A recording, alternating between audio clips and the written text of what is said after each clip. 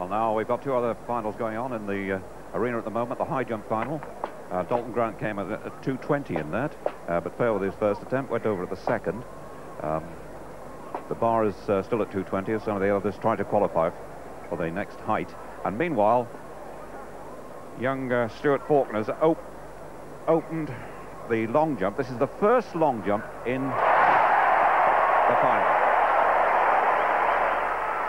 And Stewart sails out to 7.95. So that's a good opener, Paul Dickinson, which, well, they've really got something to go at now, haven't they? Well, Stewart Faulkner was saying after the qualifying competition this morning that he felt very confident. 7.92 meters in the qualifying.